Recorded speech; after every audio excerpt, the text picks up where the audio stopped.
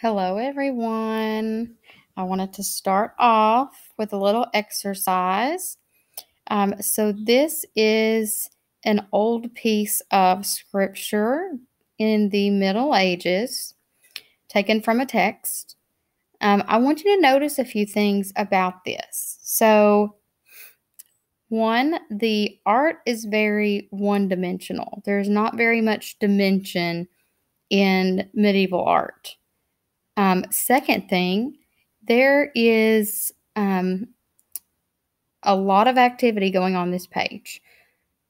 A lot of wildlife. You notice there is a king in the upper corner.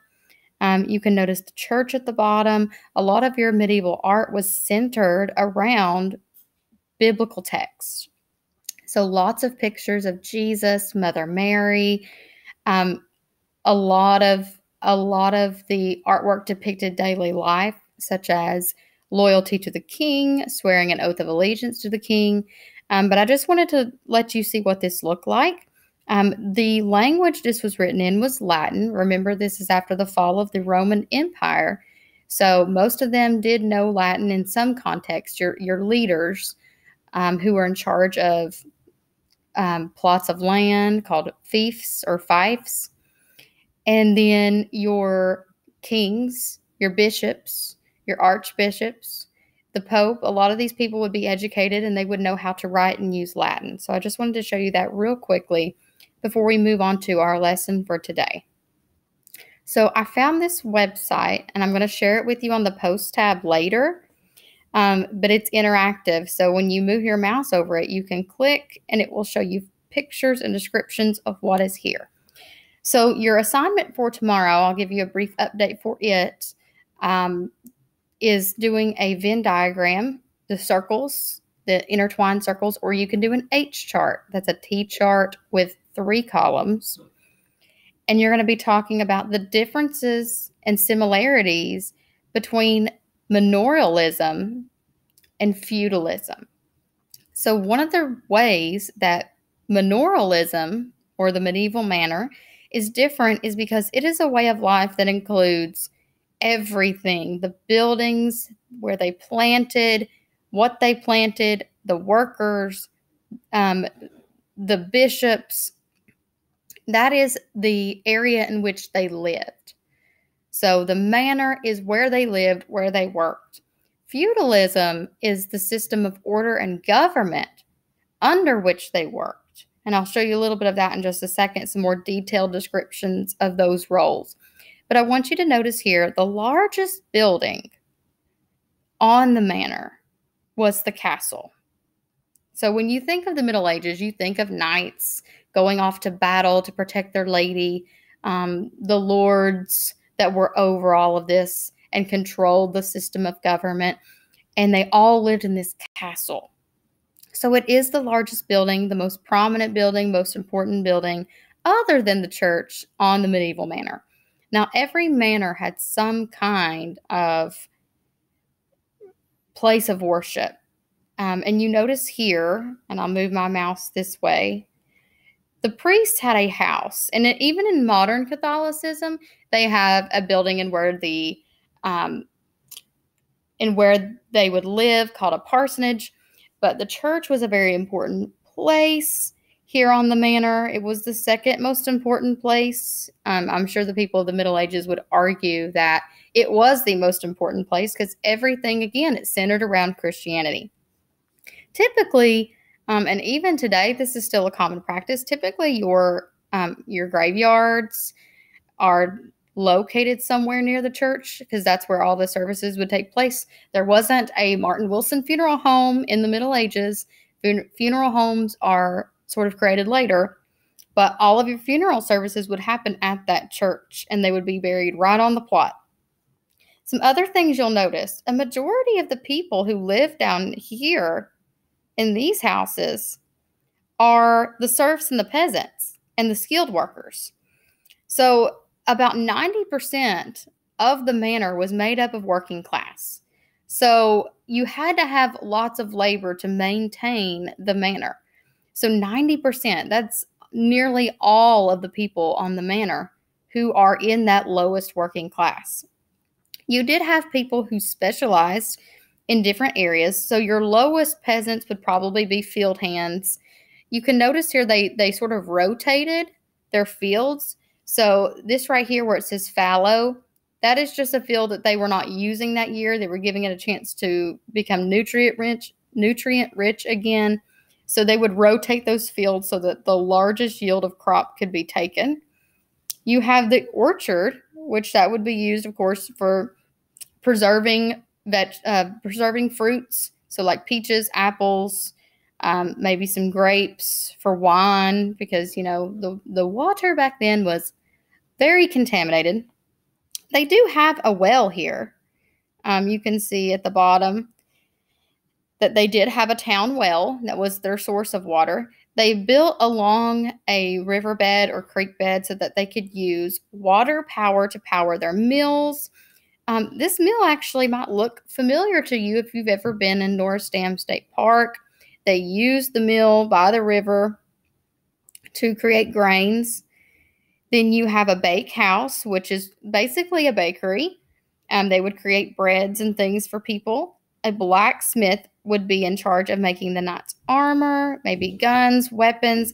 And then down here you would have a common pasture for your cows, for fresh milk, maybe some cheese, some butter. You would have goats. You would have pigs, horses for battle. So all of those would be kept there. You can see on here, this is interactive. That's a good picture of a medieval knight. There's some video links in here about the people who are dressed in period clothing that you can learn more about. And it does give definitions for different things. So I will post this in our description later so that you can sort of dig around and play with this interactive manor yourself.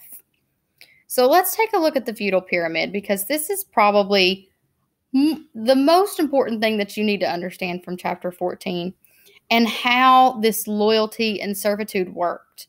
So you have the king, and the king owned all of the land in the country. He made the laws, but he would give parts of land, called a fief, to the lord's nobles, otherwise known in your text as the vassals. So the king would give working peasants and these fiefs to their vassals. And those are also called, again, lords and nobles. So in exchange for that, the vassals would provide military aid in the form of knights. So if anything were to come up with battles, but they would also serve their loyalty. And you think, well, that really doesn't mean a whole lot. Well, back in these times, this was basically their system of government. Again, feudalism is the system of government. The manor is where they worked and where they lived. So loyalty was huge. If you broke your loyalty, you could be punished by death. And then down here at the bottom, you have the actual military service, your knights. They were the ones who went into battle for the king if there were invaders or if they needed to protect something. So the vassals would also provide protection to the knights. So they would provide shelter. So they gave them, a piece of land to live on. And then they would also give them food. So they got their own serving and portion of food that was created by the peasants working on the farm. In exchange, the knights would offer their military service and their homage. Their homage was rather important. Sorry, I'm getting a little distracted. So homage was very important because that's where they were given special honor or they were given respect that was shown publicly. So public acknowledgement that they were in the feudal alliance. So they held a very important, prestigious role as well as offered their military service. I think that's why so many of these depicted maybe movies and TV shows, like shows that are popular even today, like Outlander, or movies like The Knight's Tale. The knights were almost put on this pedestal of respect and honor because they did so much to protect the land. Then at the very bottom, you have your serfs and peasants. These are the ones who probably did more for the kingdom than anything because, again, they made up 90% of the working class in a manor. In exchange, they were given shelter, they were given a place to live, they were given protection, and they were also given a serving of food. What they did for the people above them was they farmed the land, kept it tilled, kept it worked, picked it, preserved it, and then they also had to pay rent. So you're like, well, that's kind of a crappy thing to do. I mean, they're already working themselves to death, and then you're going to also make them pay a land tax and pay rent for what you're technically giving them. You got to understand that this was the working order of feudal society. They had to maintain order in order for this to work. And a lot of times in many movies that you will see, the peasants uprise and they are tired of working that way. A great cartoon, friendly version that you're not going to get in trouble for watching is The Hunchback of Notre Dame. It's a great way to understand that feudal society and how the archbishop has so much power and how the knights protect the people of the town. So if you have Disney Plus or you have a way maybe on YouTube you can watch some clips, that is a great way to sort of see this in action and how important it was to maintain order within the manor. And then, hold on. No, I think that is all of what I wanted to show you. I do have a small activity I want you to do today. It is a medieval manor, sort of you buy your own things and you sort of pretend like you are in charge of a manor. And so you will be given prices. You can spend whatever you want, but again, make sure you have enough to maintain the manor, to maintain order in the manor. A lot of people who may do this activity say, well, I just need one baker. I just need one blacksmith. Well, the average age of someone who would die in the peasant class was 30 years old. So keep that in mind when you're doing this activity. I will upload that activity with this video clip into Teams today.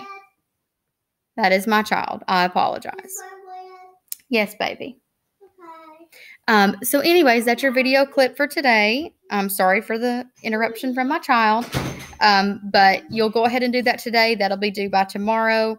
I hope you're having a wonderful day, and I will see you soon.